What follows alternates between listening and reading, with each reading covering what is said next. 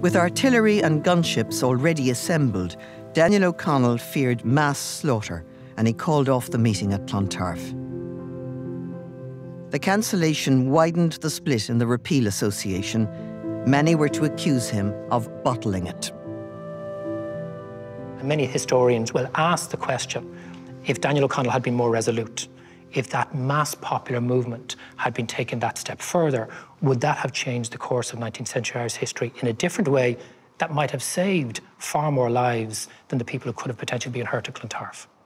That's a bit far-fetched, actually, Owen, because, I mean, you're talking about a man who consistently, all of his life, said that he believed in political progress by peaceful means.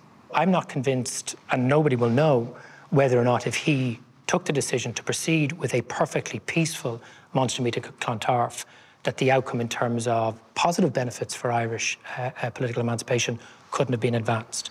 When you're in a struggle to change society and improve the quality of people's lives, there are times you have to stand firm, and when you do, well, you take a risk.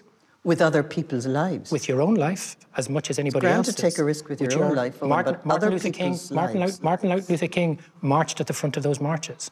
John Hume marched at the front of those marches. They were high-risk decisions. John Hume decided not to go on the Bloody Sunday march because he said, I knew that the paratroopers were trigger-happy and I did not want people to be shot, and I begged the organisers not to go ahead, he said to me in an interview, but they didn't listen to me, and I had the most dreadful feeling that this would happen, because John Hume and O'Connell had that similar attitude. Olivia, you don't play with other people's lives. Let's be very careful.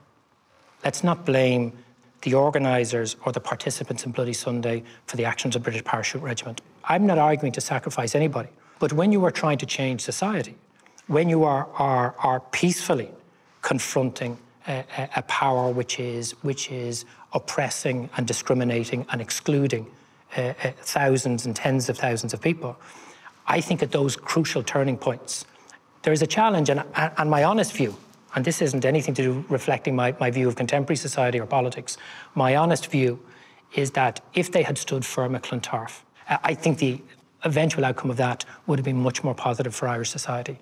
But again, neither of us will ever know.